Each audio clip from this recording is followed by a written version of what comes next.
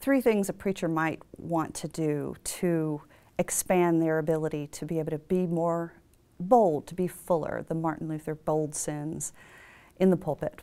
I would suggest not to turn to a theological treatise or someone's recorded sermon, because you will find that you're continually comparing your voice to not your voice.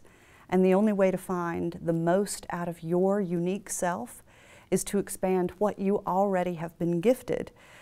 Trying to emulate or copy has its dangers.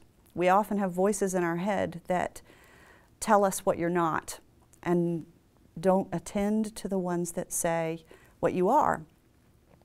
Be authentic is my first advice. Be genuine. Be that best self, that 30% more, but be authentic, because the world today smells of fraud, and you're up against a culture that has a very distinct idea of what preachers are like. And when we try to appeal to the youth or overtalk about tweeting, this inauthenticity is rancid. Second, live big. Live a bigger life. Get out of your office, study.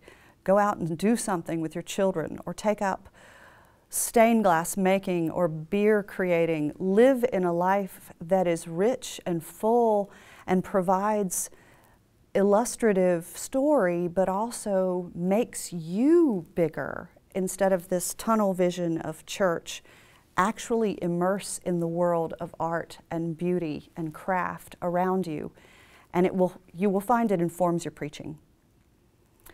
And the third thing I forgot, but I had a moment ago. I knew you'd get me with the last question. It's okay. Easy. Books on tape.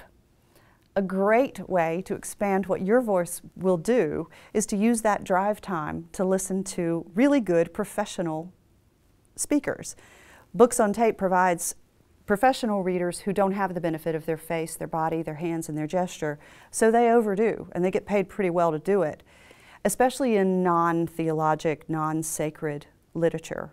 So pick up the last great thriller or mystery and call it continuing education while you drive around, and think about what they do with their voice.